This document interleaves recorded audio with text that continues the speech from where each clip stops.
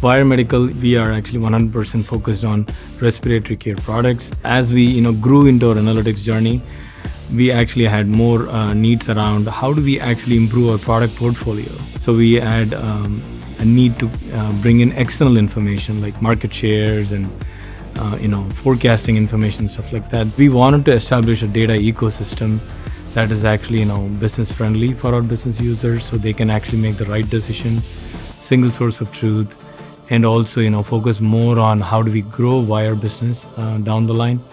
So that's how we actually landed into AWS Data Exchange service, which actually came in very handy. AWS stood out and it became an obvious choice for analytical and data services. It literally was like a kid in a candy store. You can look at a variety of things and you can grab whatever you want, experiment, and start using what makes sense to your business. The turnaround time for our business is actually shorter.